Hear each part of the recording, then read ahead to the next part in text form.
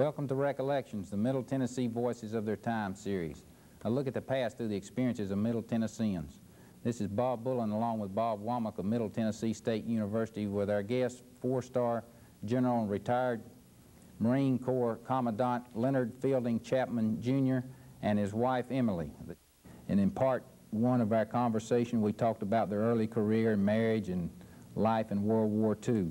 So now I believe we'll take up with an event that put a sudden end to World War II, the atomic bomb. And General, what was your reaction when you heard about the atomic bomb? Well, of course, it was a complete surprise to us. You know, the atomic effort, the Manhattan Project, has been kept totally secret. So our first reaction was to wonder what kind of weapon it was, how it worked. And then we began to get reports on its magnitude, on the devastation that it wrought in Hiroshima and Nagasaki. And that was immediately followed by the call of the emperor for peace. He said his people had suffered enough. They certainly had suffered, not only at Hiroshima and Nagasaki, but in Tokyo, and which had been completely burned out, and there are tremendous losses overseas. So very shortly thereafter, peace was declared. The end of the war was declared. Japan unconditionally surrendered, and it was the immediate cause of the surrender was the 2 atomic bombs. So of course, those of us that, well, all of us, and particularly those of us that were in the invasion force that was to land in Japan just a few weeks later and fight our way through the main Japanese islands against the entire Japanese population, we were more than delighted. We were really relieved. That was one landing that we weren't looking forward to. So you have definite opinions about the use of the bomb? Oh, I think it was essential. It brought the war to an immediate end. Otherwise, we'd have had the Japanese would not have surrendered. We'd have had to land on the island of Honshu in accordance with our plan. The operation was called Olympic. It was an invasion force of, would have been, in the end, up to 1 million men against many millions of Japanese, and the casualties would have been unthinkable. We probably would have lost 500,000 Marines and soldiers. The Japanese would have lost uncounted millions of men, women, and children. What was it like at home, the news of the war ending? Oh, there was great jubilation. We went downtown and rode in a parade, and they were throwing confetti around. It was very exciting. Mm-hmm. We talked about in part one that you really didn't know where your husband was because of the censorship and, yes, and whatever. Toward the end, did you have any better notion of what was going on? Didn't know where he was, no, except that he would be with the peace forces. Mm-hmm. Well, how long was your separation there? Well, we were separated 2 years during World War II. Mm-hmm. Well, tell me about that homecoming. That must have been jubilant to finally see each other again. Event. I was ordered from the 1st Marine Division back to the Marine headquarters at Pearl Harbor, Fleet Marine Force Pacific, and I was there a few months after the end of the war. I was the staff secretary, and every morning all the incoming traffic from the night before passed across my desk, and I'd go through them quickly, just knowing that I'd eventually come to one that said, "Order Lieutenant Colonel Chapman back to the United States." And sure enough, one morning, there it was, and I carried it with a certain pride into the Chief of Staff, who was my immediate boss, General Silverthorne. And I said, "Here it is, General, I'm coming to say goodbye." And he said, "Well, all right, you deserve it, go on back." So I did. I went on back. I met Emily right here in Nashville, Glen Echo. And we were here a little while, and then we went to our next duty station, which was Headquarters Marine Corps in Washington, D.C., where I was Executive Officer of the Division of Plans and Policy, Headquarters Marine Corps. Mm-hmm. 2 little boys. Tell me about seeing those. Well, one of them was 2 years old then, our youngest, and he was born right after, while I was gone. He was already 2 years old. The other one was then 4. Or five. They're 2 good-looking little boys. I was mighty happy to see them. We became friends immediately. Almost like starting over again as Papa, wasn't it? Mm-hmm. It was all very exciting. Yeah. Very. So really, you people were sort of like in a whirlwind in your career, from one big event to the next event to the next event, and you really didn't know for sure where it was all leading at that time, did you? Yeah, things happened pretty fast those first few years. We got to Washington then, to headquarters of the Marine Corps. That was a more or less stable existence for just a few years. I was, as I said, I was exec of the Plans and Policies Division, a G3 section. I was there for 3 years, then I went to Quantico to go to the Command Staff College as a student. While there, the Korean War started, but I stayed on there for about a year as in the newly formed Marine Research and Development Center. Did that Marine Corps, did that Korean War come as a surprise to you, or were you anticipating some trouble over there again? It came as a surprise. Mm-hmm. We didn't know the trouble was building up. Well, we knew to some extent the trouble was building up, but we didn't really foresee that the North Koreans were going to invade South Korea, as in fact they did, and that started the war. Nor did we foresee that the president would get UN sanction and order U.S. and other forces from other countries, UN countries, into Korea. The Marine Corps had been reduced at that point to some 60-odd thousand officers and men from our wartime size of 600,000. Marines were ordered to send a brigade to Pusan. The entire 1st Marine Division was put together to form one brigade, one infantry regiment, one artillery battalion, and related forces. Went off to Pusan, and then the Marines were ordered to form the remainder of the division to land at the main landing there at the port, the great amphibious wheel around that MacArthur ordered. I was still at Quantico at that time. Later on, I was ordered to Camp Pendleton, where we were for a few months. I was then the commanding officer, to be the commanding officer of the 12th Marine Artillery Regiment. After we formed and had some training done, then we were ordered to Japan for eventual move into Korea, but with the 3rd Marine Division. But before we were ordered in, that war came to an end. So my regiment and I never actually got into combat in Korea. But I went to Korea a number of times. Mrs. Chapman, you must have had visions of this, of all the horrors that happened in World War II. You must have had visions of all this reoccurring again. Yes, it was terrible, just sitting there not knowing. And when he went to Japan, I expected him to go any day into Korea. It was a very trying time. General, for the first time, I think I'm correct, for the first time the Marines were really asked, in the military, was really asked to fight a limited war with your hands tied to some extent about going out and winning. What was, what was the reaction in the officer corps to this type of approach to warfare? Well, you might expect the Marines were opposed to it. The Marine idea is to advance wherever you have to and seize the high ground and hold it and defeat the enemy. Well, of course, we started for the Yalu River, which is the river that divides North Korea from China, and halfway up the frozen Chosin, the Chinese attacked. As all students of history know, the Marines then had to return back, fight a terrible action to get back to the port of Wonsan and re-embark, and came on around and went back into Korea from the other side, and then fought along the demilitarized zone where the war had originally started for the remainder of the war. Just a holding action along that line. The North Koreans eventually decided that they'd done all they could do, and they stopped fighting too, and so that war ended, and we were right back where we started. Just one more question on Korea. Douglas MacArthur was the overall commander there, and there was some controversy about how he handled that, and the president relieved him, of course. What was your opinion of General MacArthur, and did that surprise you when the Chinese came into the war? The Marine opinion of MacArthur during World War II was very poor, as it was among many of the soldiers, too. You know, he's called Dugout Doug and many other epithets, which were, in fact, untrue. He was an incredibly brave man, but we didn't know that. We had a somewhat low opinion of him that stemmed really from Bataan and Corregidor. and the Marines that were involved there.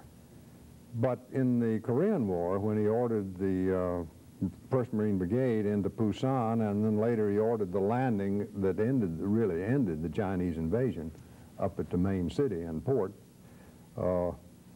and he did that. It was an incredible chance to take. He said that he wanted to make that landing, but he would only make it if he could get a Marine division to do it. And so, naturally, the Marine opinion of MacArthur went way up at the top, and it's continued so ever since. Well, your career moved on. You received more promotions. Yes, I went from the 12th Marine Regiment, from regimental commander, I went to the CO of the Marine Barracks at Yokosuka, Japan. We were there for 2 years. Emily was there with our 2 boys. We lived in Japan for 2 years. I was the CO of the Marines at the Navy base at Yokosuka.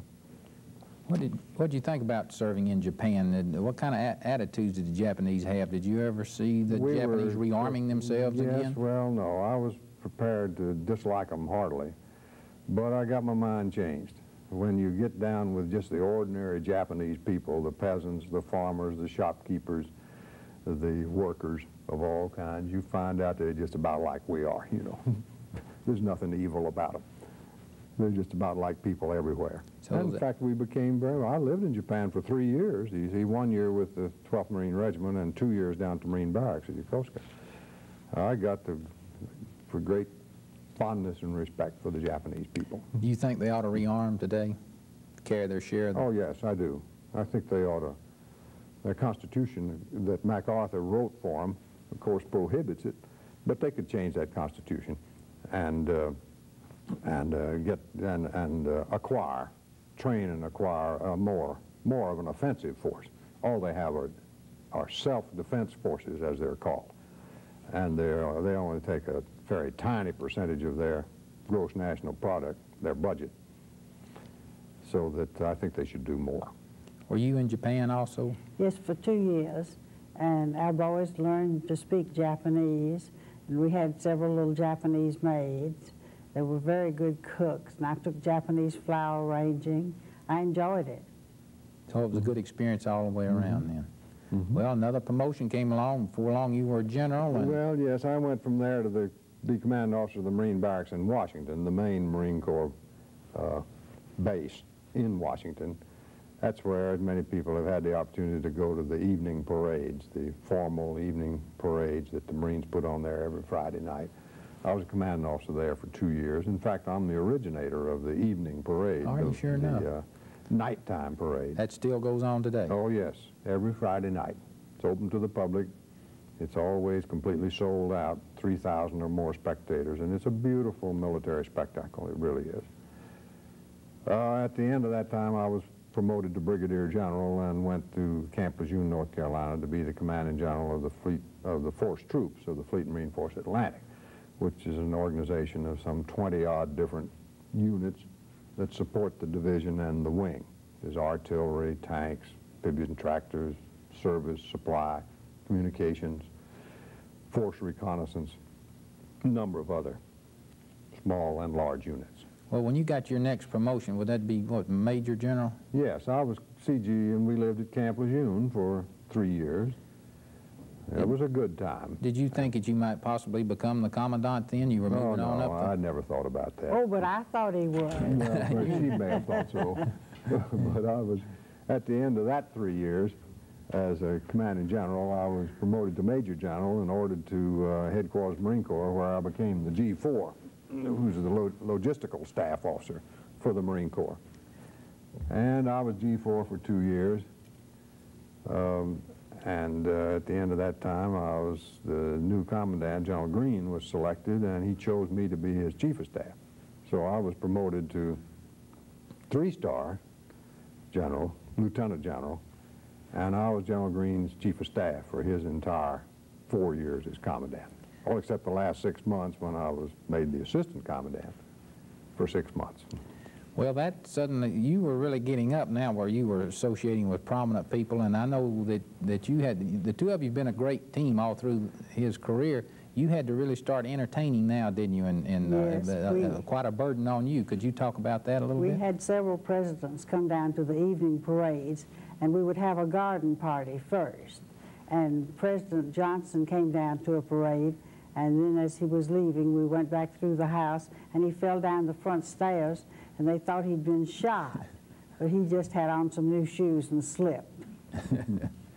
President Johnson's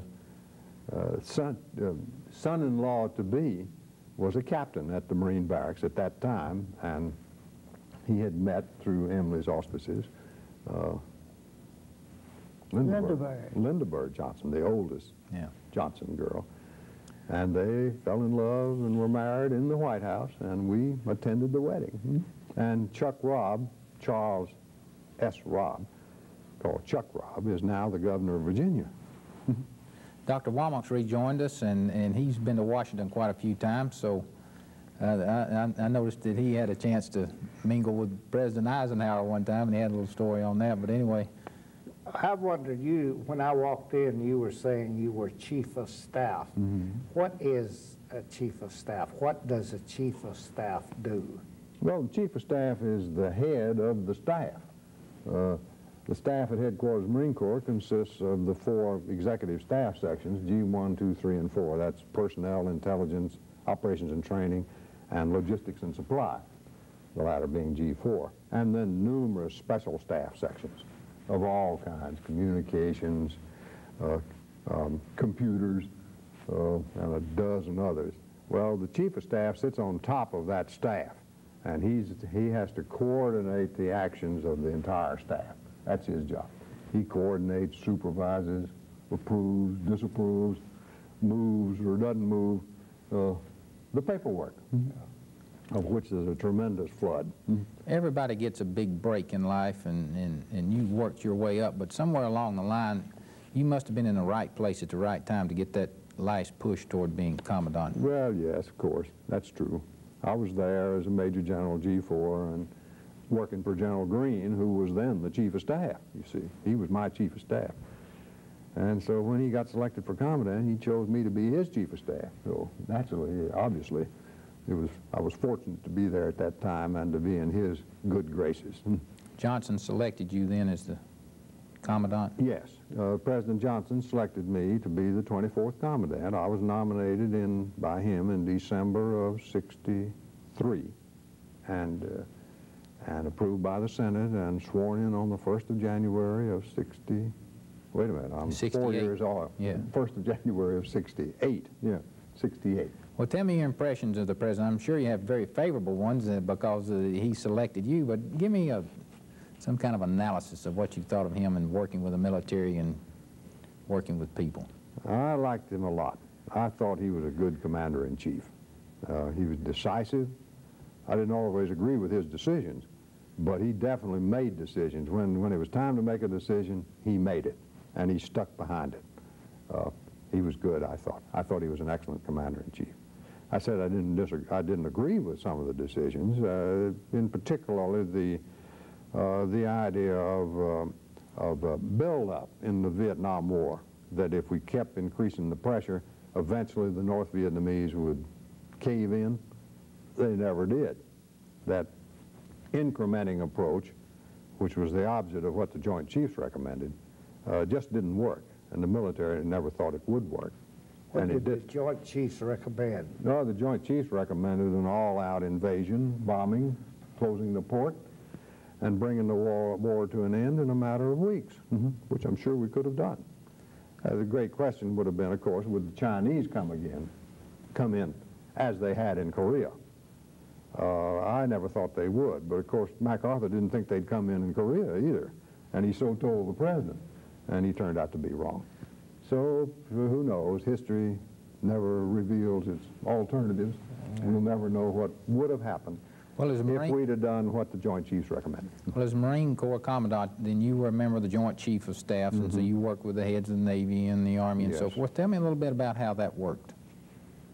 Well, the Joint Chiefs are a corporate body set up by law, consisting of the Chief of Naval Operations, who was a dear friend, Admiral Tom Moore, The Chief of Staff of the Army, who at that point was General Westmoreland, who, by the way, had been at Fort Sill when Emily and I went to Fort Sill in 1937, and I'd known him since that time.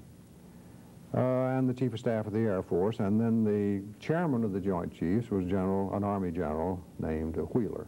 Nickname was Bus Wheeler.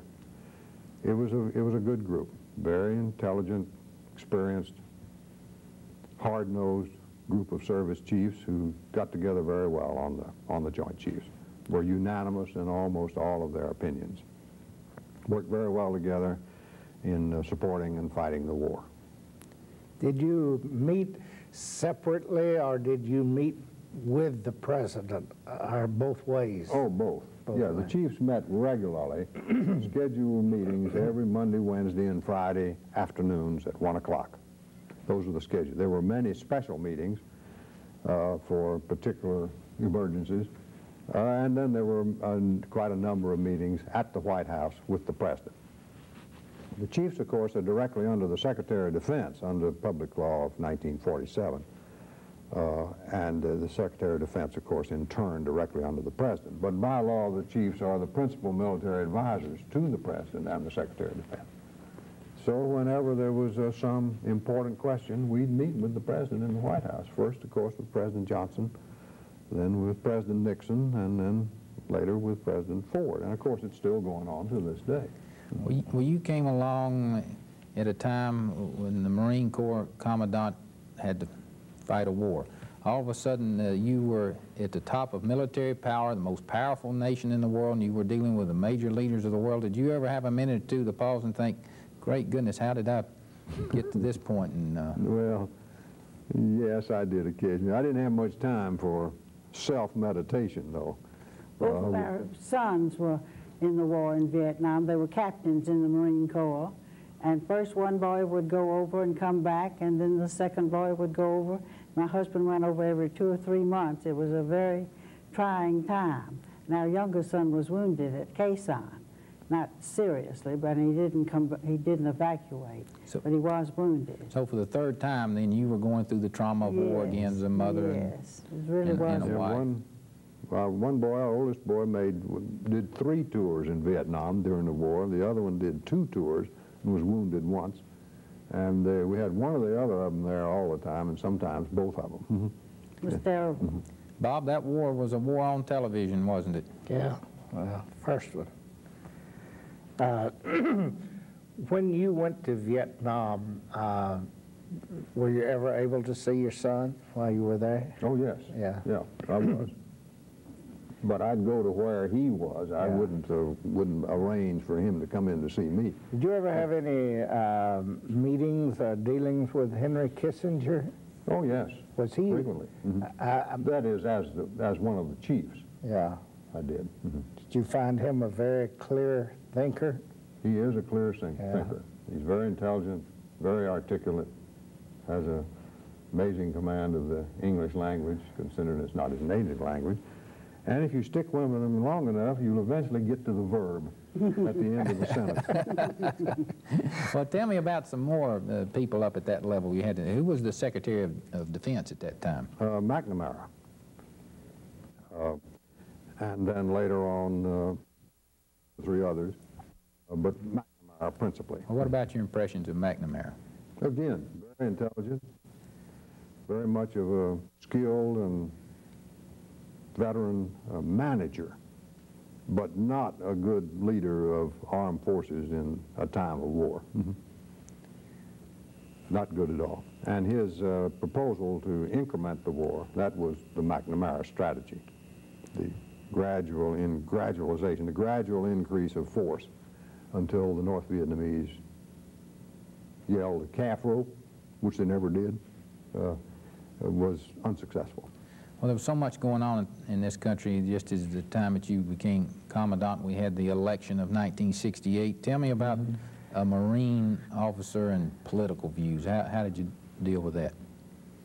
Well, I'm a member of the old school military. We had no connection with politics in the old school. We didn't even vote. It was one of the traditions of the service, of the career professional officers. to have no political connections whatever, and not even to vote. And I didn't. My first time I voted in a national election was after the Vietnam War, about the time I retired. So we had no connection, no involvement with politics at all, and it would have been very bad. It would have been unthinkable for one of the military chiefs in any way to take part in the political campaign. And we never did. We never have, and I'm sure the military never will. A lot of social unrest in the country, demonstrations, outright opposition to the war. How did that affect you trying to train men, fight the war, and keep up the standards of the Corps? Not very much. That didn't affect it very much. The Marines continued to get the necessary number of recruits, mostly volunteers, train them in the same old way. We were very careful to train each Marine thoroughly in his combat duties before we sent him to Vietnam. So all the Marine replacements arriving in Vietnam were thoroughly trained for that type of war before they got there. It was a lengthy training process. It was about 6 months. About 10 weeks of recruit training, and then a good many weeks of specialized training for Vietnam. And it was a huge training effort in that it was a one-year tour of duty in Vietnam, so the entire Marine force in Vietnam, which was 100,000 Marines at the peak of the war, out of a total Marine strength of 300,000, it was just a never-ending major training process. The Marine Corps at that point could be divided into 3 parts. 1/3 was in Vietnam, 1/3 was going to Vietnam, and 1/3 just was coming back from Vietnam and getting discharged. It was a big effort. But the Marines we did not lower the Marine standards in any way throughout the war. That's one of the things you're proud of, isn't it, as a commandant at that time, that you were able to keep up the... Yes, yes, that was one. And of course that was a Marine tradition. That's the way we'd done it in all our previous wars. We didn't change anything in the Vietnam War. Toward the end of the war, as we were pulling out of Vietnam, and I was still commandant, we again went through the trauma of shrinking down in size, voluntarily, by the way, of cleaning house, straightening up, squaring away, and returning to our very high professional standards, a very tight, elite, professional, relatively small Marine Corps. As you probably will remember, some of the other services went for beer in the barracks and long hair and other loosening ups of disciplines, but the Marine Corps went exactly the other way. A lot of strain on a person in that type of command. Could you see the strain on your husband and tell the everyday difference from... No, he enjoyed it thoroughly. So that would be one of the keys to success then, is to enjoy what you're doing. Yes. What is your attitude toward the all-volunteer armed forces? You think it'll work? Yeah, at the time I was opposed to it, and I testified against it, not on behalf of the Marine Corps. I was convinced then, and still, and that's proved by experience, that the Marines always have been able to get a sufficient number of high-quality volunteers without use of the draft. And that's true today. But I thought it was a bad thing, would be a bad thing for the Army particularly, and that it would cost a lot of unnecessary money. And that's exactly what's happened. The Army, until recent year or two, has had a very difficult time recruiting in sufficient quality soldiers for the Army. Today they're doing very well, however, I'm proud to say. And on the money side, the personnel costs of the Department of Defense budget prior to the all-volunteer force were about 28 or 30% of the total budget. Today, with the all-volunteer force, they're about 68%, the personnel costs. So the personnel costs are 2/3 of the budget, and it's directly the result of the all-volunteer force and the pay scales that have to be paid for an all-volunteer force. So it's the major part of the reason why defense costs so much today. What kind of a screening program do you have? Does the Marine Corps have a young man, say, just out of high school or just out of some school, wants to become a Marine, what kind of qualifications do you ask him? Well, today he has to be a high school graduate. That's number one. He has to be able to pass the physical exam, which is pretty rigorous. He has to be able to pass an exam and a research into his past. Has he ever had a drug conviction or any kind of involvement with the law? Has to have a clean record. And above all, however, he's got to want to be a Marine. He's got to practically demand to be allowed to join the Marine Corps. The Marine Corps takes only volunteers and only a few good men. The waiting list of recruits at the Marine recruiting stations far exceeds the quota that's assigned to each recruiting station. So the Marines can be pretty cheap and are. Excuse me. Is the Marine Corps finding that the high school graduate of today is capable of meeting the demands of the Corps? We hear so much criticism of education, and I just wondered what the Marine Corps' attitude toward it would be. Well, the Marines are, as I've just said, are pretty selective. Yeah. But the high school graduate, by and large, is he's a good kid. He demonstrates one thing that makes him a good soldier or Marine or sailor or airman, and that is perseverance. He stuck it out. He got to the end and got his diploma. Perhaps the quality of the education he got isn't all we would like, but he demonstrated he can stick it out. He can get to the end. He's got perseverance, and that's important. Interestingly, another thing a high school graduate indicates is that he probably did not come from a broken family. And some, I forget the exact figures, but 90-odd% of high school graduates are from families that have stayed together. Mrs. Chapman, earlier in part one, we talked about the home where you spend your time in Bedford County, and at this time, I'd like for us to show a film clip that we took down there. We took a film crew to your home a week ago and visited down there, and so at this time we'll show that film. Yeah, well, we're in the yard of the old Singleton place at Fairfield in Bedford County. It's quite old.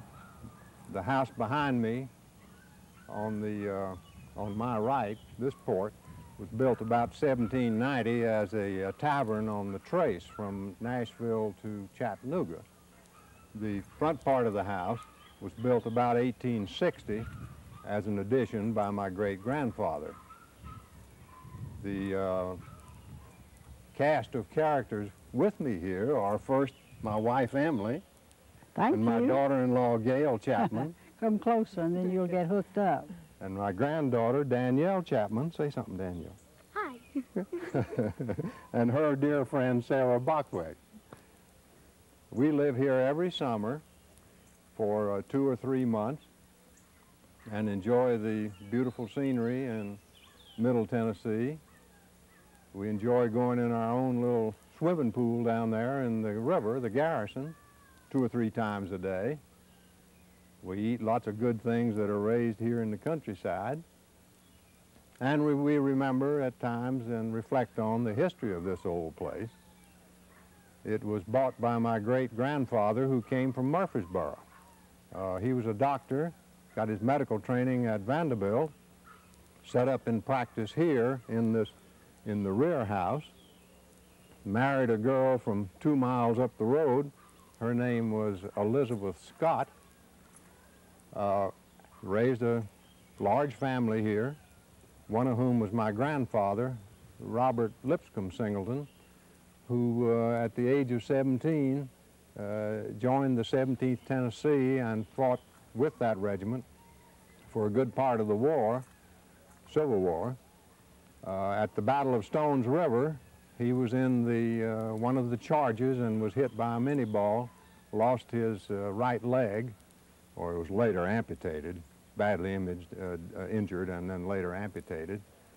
My great-grandmother hitched up her buggy from this house and rode over to the battlefield and found him and brought him back. He recuperated here in this house, and then having given his parole to the Union Army, who was in possession of the battlefield at the conclusion of the battle.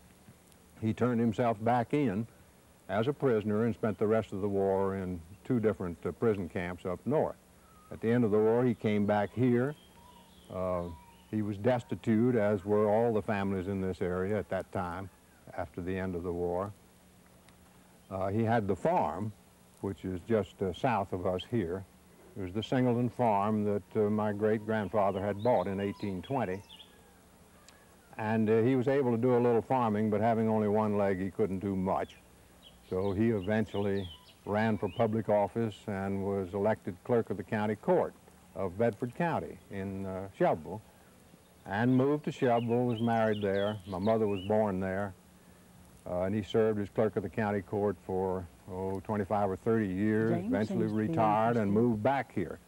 Meanwhile, my mother and father were married. My father was a divinity student at Vanderbilt, met her at Mont Eagle at one of the church conventions there. They were married right here in this old house in the front parlor, and moved to Florida where he had his first church. We came up here every summer for as long as I can remember. On the first occasion when I was about 3, and we lived here for about 5 years during and after the World War I. Subsequent to that time, we moved back to Florida, and we came up here, as I said, and spent every summer here for all the time I was going to grammar school and high school and college. So I partly grew up right here. When I graduated from college, I joined the Marine Corps and spent some 37 years in the Marine Corps, but that's another story. We're here today to talk about this old house and the people that are here.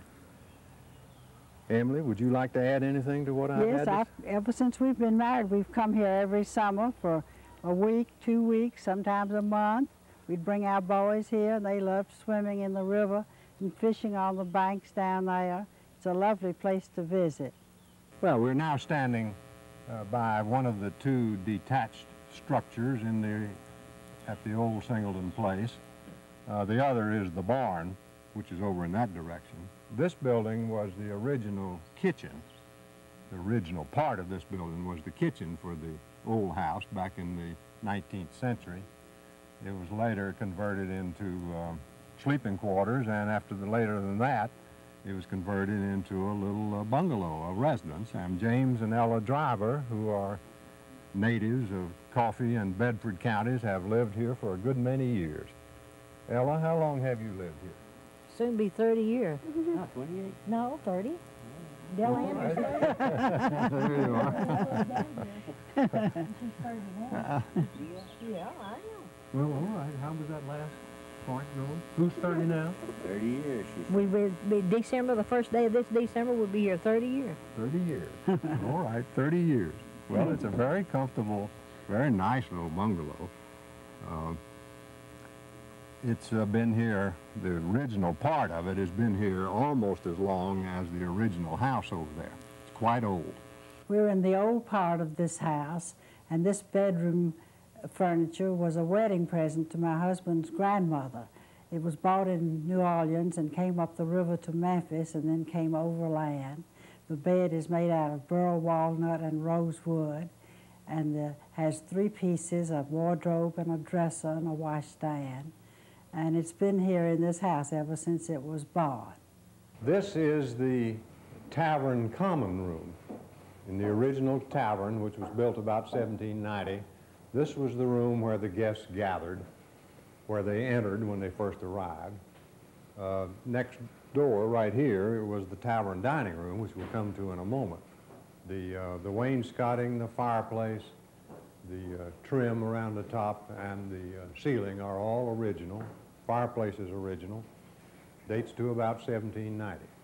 The flooring is not, but the original flooring is underneath this floor that you see here. Over in that corner was the tavern bar. This was the tavern front door there. This led out to 2 guest rooms, 1 on each side, and 2 up above. And 2 rooms doesn't sound like many these days, but in those days they just lay down on the floor side by side and spent the night. slept all night long. So 18 or 20 people could be accommodated here for one evening. The little room that's now the kitchen was a guest room. It was for a family or for a couple. The little one across the way was also a small room for a special guest, a husband and wife. Topside were the male travelers who, as I said, just lay down side by side and slept soundly all night long on the floor. Oh, by the way, I should say that the oldest piece in the house is this safe.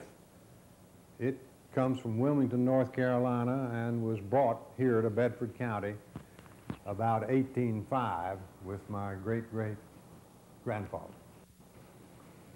The oak dining room furniture, the table, the chairs, the sideboard, the china press, and that table are all originals from Shelbyville, Victorian era. They were the furniture of my grandmother and grandfather that they brought here when they returned to Fairfield after he retired as clerk of the county court of Bedford County.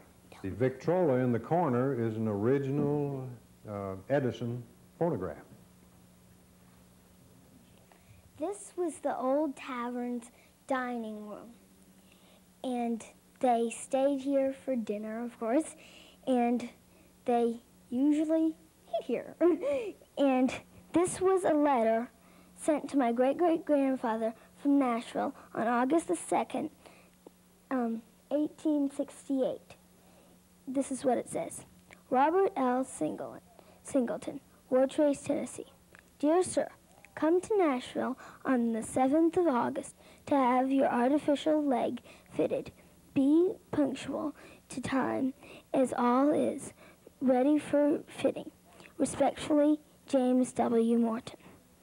And it was sent to Mrs. Oh, that's for this letter. Sarah will tell you about that letter.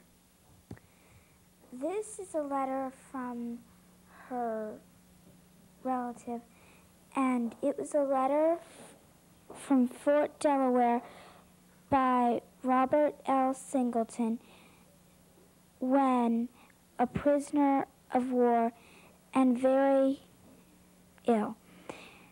He was the father of Mrs. Claire's chaplain, 1310, Brian Moore, Orlando. And this was sent on August 11th in 1864 to Mrs. E.S. Singleton, his mother.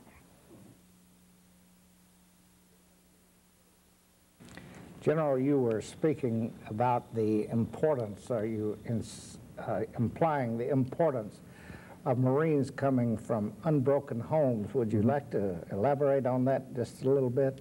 Well, in this way, by noting that the overwhelming majority of Marines that get in trouble go over the hill or overstay their leave or get in any other kind of difficulty, the overwhelming majority come from broken families. It's a commentary on our society today. There are so many broken families now, and the impact that the broken family has on the child, the impact on the children. It's the children that suffer from the broken family. And you see that in the Marine Corps statistics. Well, the problems that we have in society drift over into all our institutions, and in Vietnam we started having a drug problem with some troops. How did the Marine Corps face up to that? Well, the Marine Corps was touched by it in Vietnam and then later on back in the States. The Marines have launched a very vigorous and demanding anti-drug program, so that today, this is 1985, there's very little or no drug problem in the Marine Corps. But it's been a long, hard road. It's been a tough road. I think the Marines, the Marine commandants that have followed me have done a really remarkable job in largely rooting out the drug problem in the Marine Corps. Well, it's certainly not rooted out in our society, however. Of course, the Marines have a pretty simple solution when they find a Marine that's indulging. They just throw him out of the Marine Corps and return him to society where he came from. That cleanses the Marine Corps, but of course it doesn't help society very much. Reflecting back on the war again, let's talk a little bit more about the impact of television on the war and how you had to deal with that. We said in World War II things were censored. Yeah, of course there was no censorship in Vietnam. That was rooted in the idea that we were invited there by a friendly country, South Vietnam, Republic of Vietnam, which in turn did not elect to install censorship on its forces, and therefore we really couldn't on ours. The result of that was that there was complete media coverage of everything that happened in the war, or most things that happened in the war, and some of it was pretty bad. It didn't look real good on at the evening news hour in the American homes every night during the war. Media, of course, elected, as you would expect them, to show the worst scenes. They seldom, if ever, showed the good things, so that there was a distorted view of the war was produced. For instance, that one terrible episode where the Army lieutenant was eventually court-martialed. Cali. Yeah. That was one episode, one bad episode among tens of thousands of good episodes in which the Marines, as I know personally, would enter a village, would protect, support, defend, nurture, feed, clothe the inhabitants of the village, and would establish defensive lines around the village in which the villagers joined them for the future protection of the village. So there were thousands and thousands of episodes like that, one like the Cali episode. But it was the latter that was shown on the television. It wasn't the good ones. You had and of course, that's what made the veterans of Vietnam so unhappy with the medium, was the distortion of the coverage, the one-sidedness of the coverage. You had to deal with a controversial president, President Nixon. We talked about President Johnson earlier. Give me your views and reactions on President Nixon. Well, at the time I was a chief of service and a member of the Joint Chiefs, of course, he wasn't involved in that, the Watergate controversy. That came later. There again, I thought he was an excellent commander-in-chief. He certainly had a wonderful knowledge and understanding of the world and all the countries in it. He knew when something happened in Madagascar, it had an impact in Paris. He knew that. He knew it from his years of experience. He was very able and very understanding of the military and military strategy and tactics, both at sea and on land and in the air. I thought he was an excellent commander-in-chief. The Watergate controversy came later, after I retired from the Marine Corps, and during the time of the controversy, he appointed me Commissioner of Immigration and Naturalization. President Nixon did. And I was then in that capacity for about 4 years after leaving the Marine Corps. And President Nixon appointed me. Mrs. Chapman, you got to work with some first ladies. Could you give us your comments on what you saw there? Yes, I knew Mrs. Johnson, Mrs. Nixon, Mrs. Kennedy, and Mrs. Ford, and they were all very gracious ladies. I think they all complimented their husband. But you had to do a lot of entertaining again, didn't you? Oh, yes, I did, but I had a lot of help.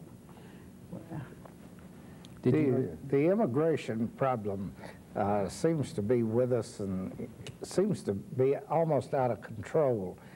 Do you have any ideas on what the United States could do to control its southern borders with Mexico? Well, yes, it's nothing difficult about the solution. It just takes some courage on the part of our legislators. We need a law that'll make it illegal to hire an illegal alien, because it surprises most people that it's illegal for the alien to be here and it's illegal for him to work, but it's perfectly legal to hire him. And, of course, a great many American employers do. We need a law that would prohibit that. And then we need to beef up the Immigration Service, the Border Guards, and the inspectors at the ports of entry so they have enough force to cope with the floods that are coming in, not only over the border at night surreptitiously, but also through the ports of entry. They come through the ports as tourists with fake passports or with good passports, temporary visas, come into this country, and then they just never leave, that's all. He's just here as a tourist, then stays here for 20, 30 years. Or they come in as businessmen or students. Perhaps you have some alien students at Middle Tennessee State. I don't know. Quite a few. Yeah. Quite a few. Well, General, I bet you if you ran statistics on them, you'd find that about half of them would never go home.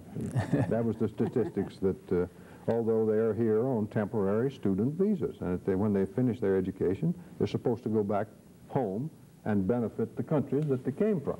But about half or more never do. General, we're down to our last few minutes, and I'd like for you to comment on three things as we finish up. I'd like for you to comment on leadership.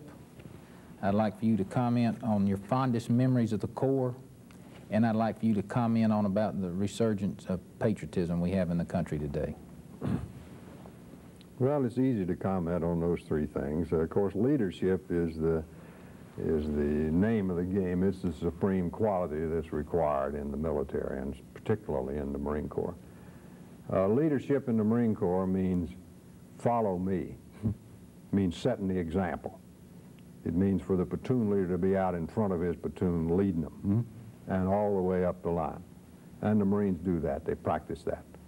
Another part of Marine leadership is caring for the troops. The relationship as laid down in the Marine Corps manual between a Marine leader and his men is one of teacher and scholar, even father and son. And that's the way the Marine lieutenant thinks of his platoon, and the Marine captain thinks of his company. He thinks of those Marines as being his sons, and he takes care of them and leads them in that kind, with that sort of frame of mind and philosophy.